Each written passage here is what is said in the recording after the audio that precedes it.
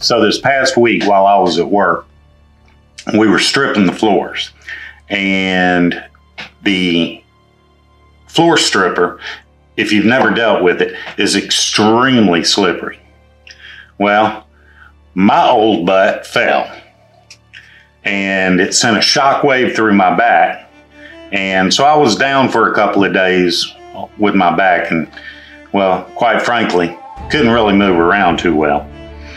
So I took every opportunity to just rest and relax my back. Then we also had contractors in the house laying some flooring. So, yeah, that kind of kept me here as well. Due to all of this, I did not get a chance to do a Keeping History on Two Wheels episode where I actually went anywhere. With that in mind, Mike Rowe does a thing on Facebook, and it's called How I Heard It. I'll put the link in below. It's really very good, and you need to watch it if you've never seen it. Well, with this past week's events, I thought I would, follow Mike's lead and do my own version of That's How I Heard It. Hopefully you'll like this video, and if so, please subscribe. It's right over here on the right, and it's the little red button. Don't forget to hit the bell so that you'll know when we do an episode, and we do one each and every week.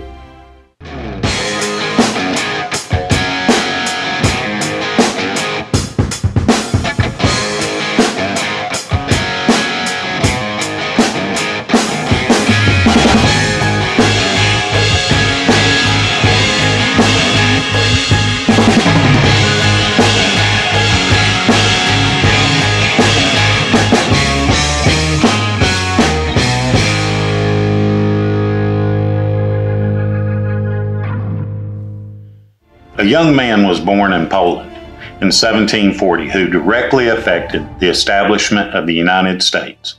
He was born in Lesno, or Leszno, Poland on April 7, 1740, to a Sephardic Jewish family. Now, most Jews in Central and Eastern Europe spoke Yiddish, but because this man left Poland at such a young age, he could neither read nor write in Yiddish. He did, however, learn several languages throughout his travels in Western Europe, as well as an education in finance. He returned to Poland in 1770, only to leave again in 1772 for England.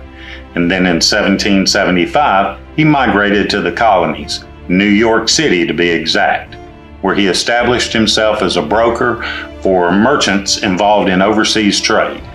Sympathizing with the colonists, he joined the Sons of Liberty, and shortly thereafter, the British arrested him as a spy.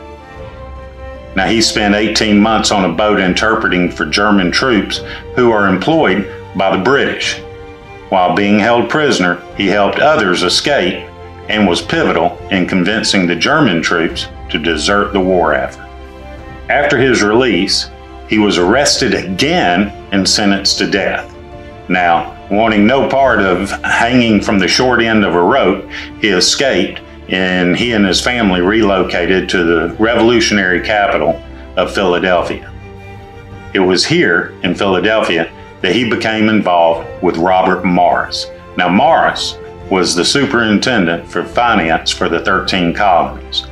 And between 1781 and 1784, he was able to either raise funds or personally loan over $650,000 for George Washington's war effort. In today's rate, that would be over $18 million.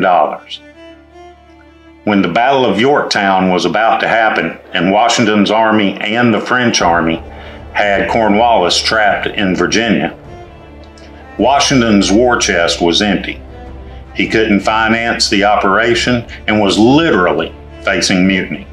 And when Morris told Washington that he didn't have the money, the $20,000 needed, Washington gave one order: send for Haym Saloman. Yes, the young man who provided for George Washington what nobody else could was the young man nobody ever heard of. The young man you won't find in any textbooks. A young Jewish man without which there may not even be the United States of America. Haym Saloman died on January 8, 1785 at the age of 44. His loans to the war effort going unpaid, he died in poverty. And that is how I heard. If you like this video, please subscribe. It's right down here on the left. It's a little red button. And once again, don't forget to hit that bell so that you'll be notified when we do an upload, and we do one each and every week. And remember, every trip starts with a step. And that step, it starts with you.